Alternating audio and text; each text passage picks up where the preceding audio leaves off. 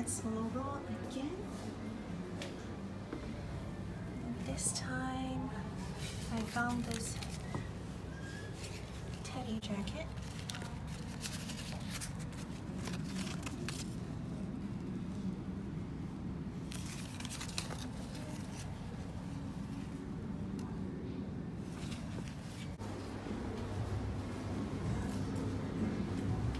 This is a size 36. It doesn't look good with a black t-shirt.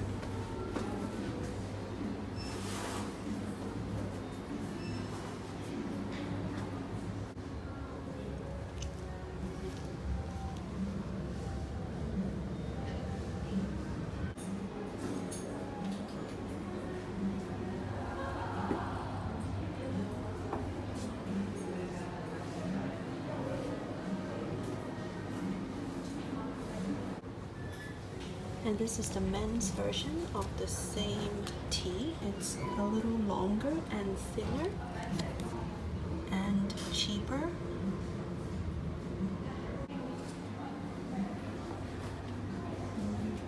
Tuck it in a bit.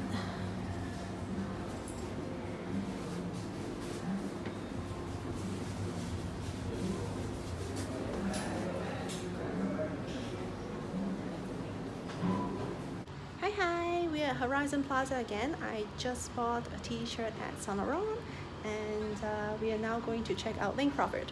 It's just the same places that we go, but then they've already got new stock. So I think like new as in like, yeah, new stock, but they're like off-season stuff.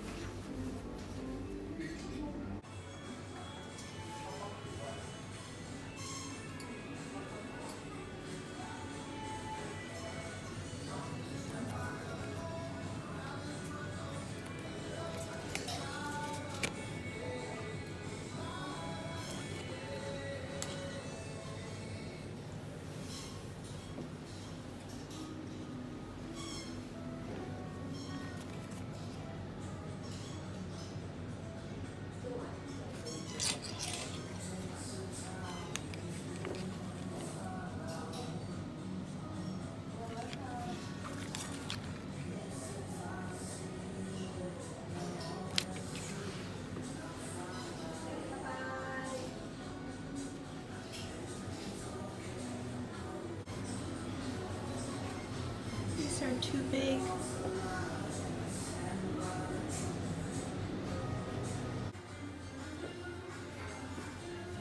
Also too big.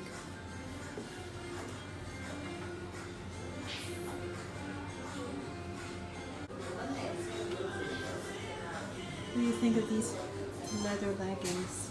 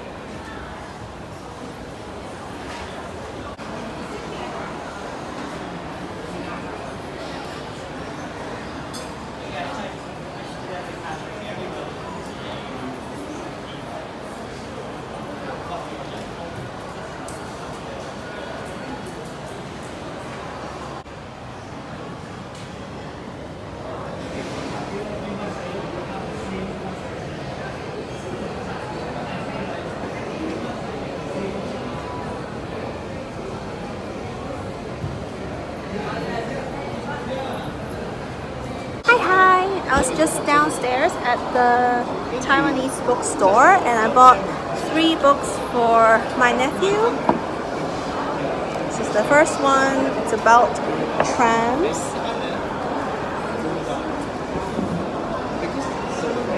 And this one is about a polar bear finding his home. And this is the third one. And now we are going to have unagi don. Oh, thank you.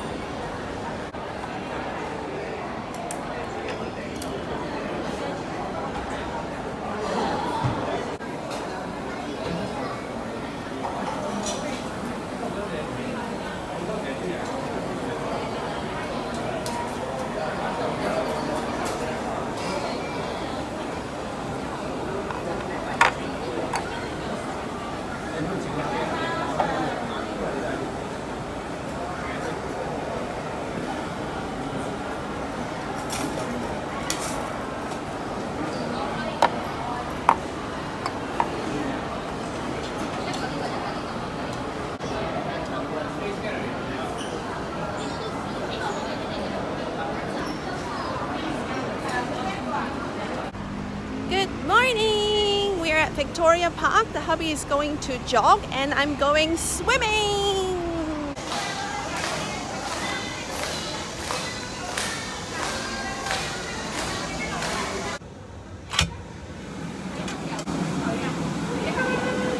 It was so much fun!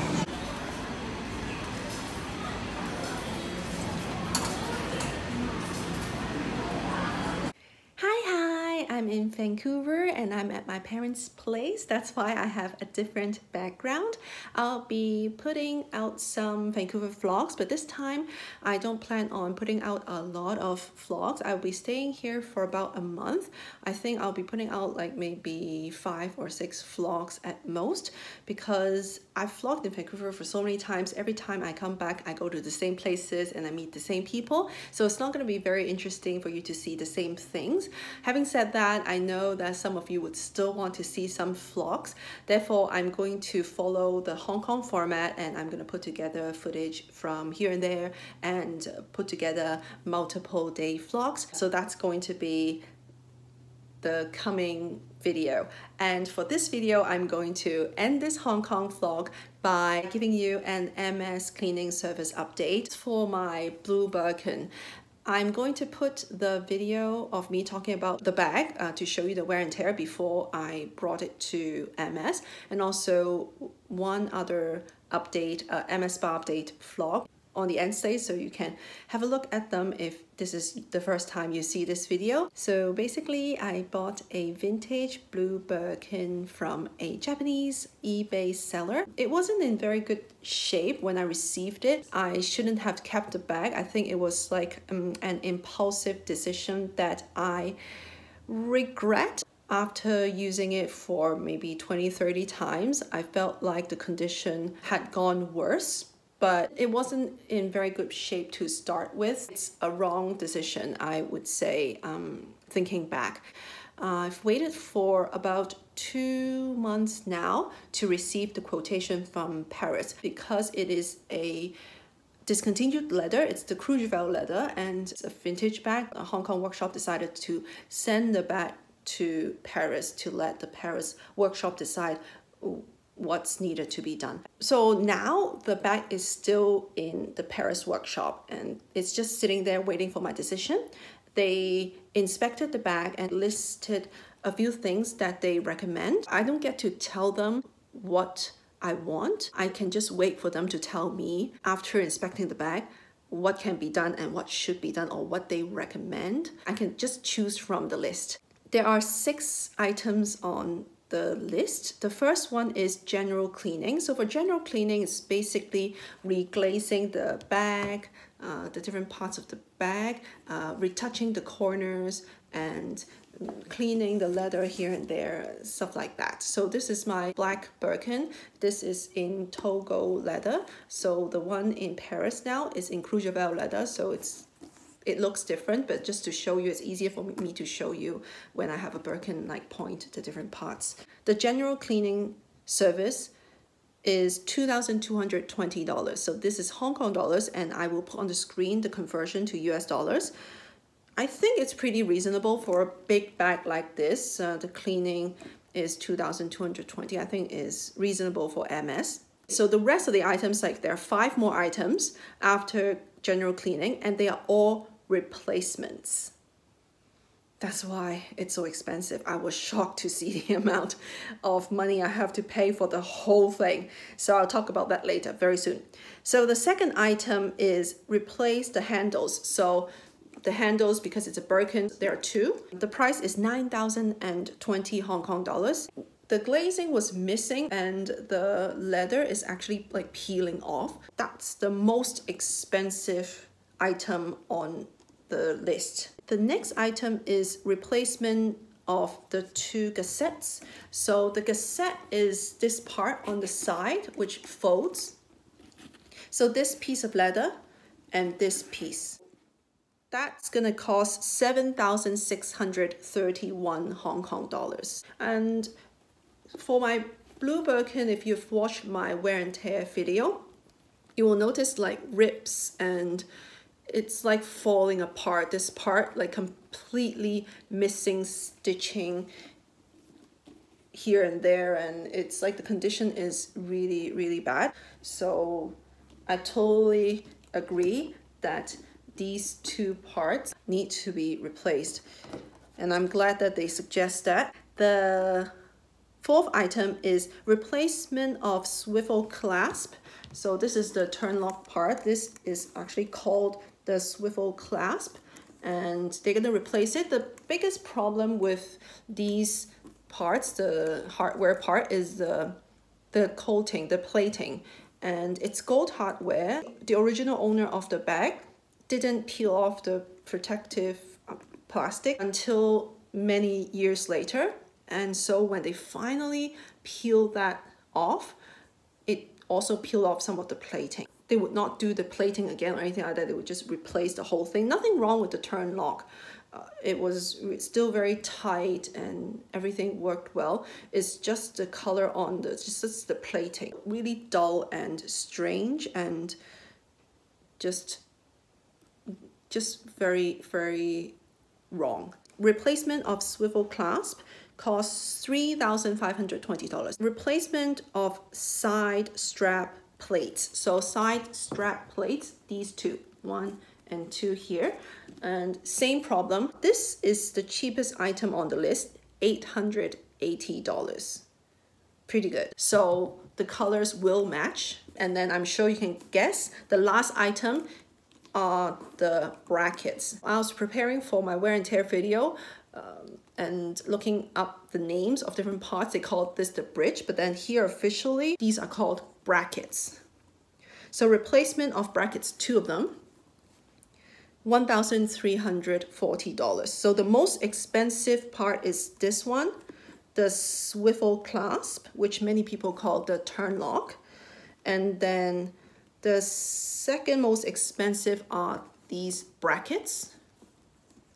And then the cheapest hardware to replace is the plates. I think it also has to do with the amount of work they have to put into like the replacement works, not just the cost of the plate, is because it involves the front piece of leather. Like, I mean, when replacing the brackets and the swivel clasp, it involves taking apart the front piece of leather, which is not going to be replaced. They have to be extra careful. I was asking them about the side straps because they were in pretty bad condition, but then later on they told me that because it involves this back piece, they say that the craftsperson is saying that it's going to stress out the leather even more. That's why they do not recommend replacing these side straps. And they promised that they would reglaze it and maybe restitch it. I don't know, we'll find out when we get the bag back. They noticed the missing stitching and they noticed the crack, but they just didn't want to stress the back piece of leather out, because they were saying that every time you have to take something out of the leather, it's like there's going to be holes, right? But when you stitch it back, you can't stitch it back onto the same holes. So it's going to create problems. So now the total comes to 24,611 Hong Kong dollars.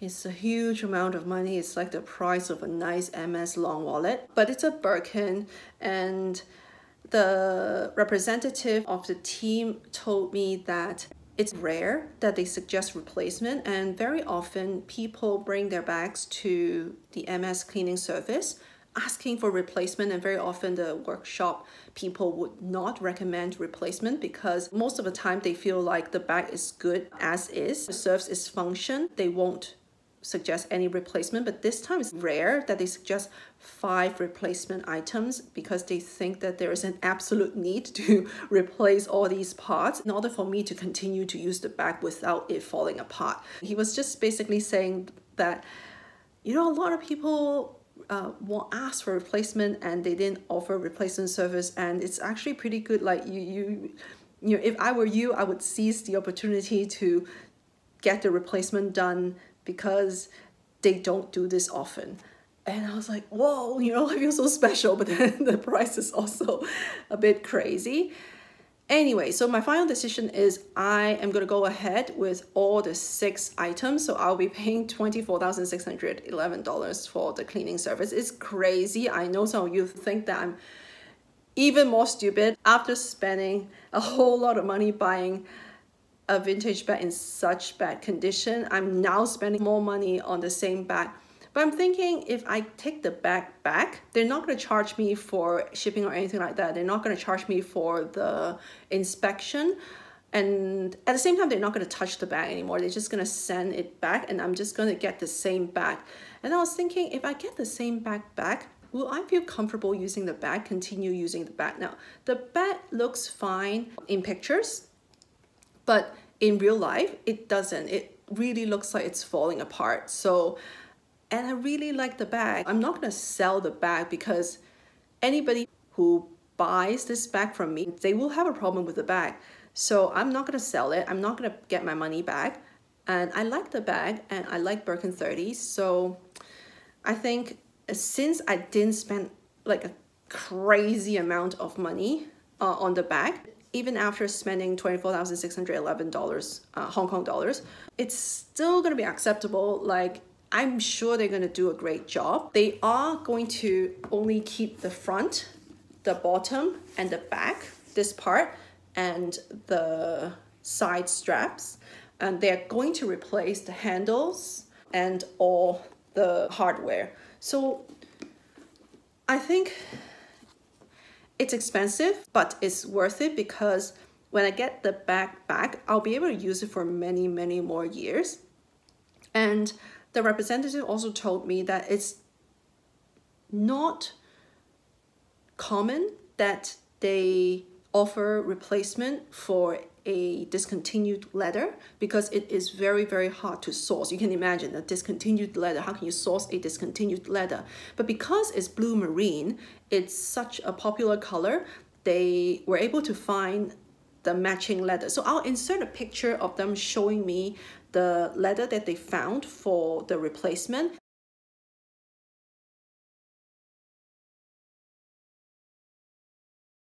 It looks slightly different, but he said that after cleaning the rest of the bag, so they actually put a piece of leather that they sourced for blue marine Courchevel, and then they put it like here on the side strap, so you can see from the picture, you can see that the shade of blue is slightly different. Like the new Courchevel leather, the small piece of Courchevel leather in blue marine is brighter than the blue on my bag, but they were saying that after cleaning the bag, it's going to look very similar. And I thought, even if it looks slightly different, then it will just look like a special order because the handles are different and then the gusset is different. So this is how I'm gonna try to be positive about this whole thing. I feel good about this. I really trust them with my bag. I believe that they're gonna do a great job. So I asked them to go ahead with the cleaning service. It's going to take at least 6 months. And when I get the bag back, I will show you the bag and I will talk a little bit more about this. This part is getting really long, 20 minutes. I'm definitely going to edit it, but still it's going to be at least 10 minutes. If you have any questions, just let me know in the comments below. I'm going to be doing a more detailed video when I get the bag back because I think it's better if you see the actual bag, and I'll like do the before and after because I already have the wear and tear video. So when I get the bag back from the cleaning service, then I'll be able to show you the comparison very easily. Thank you so much for watching. The next time you see me, I'll be enjoying my time in Vancouver.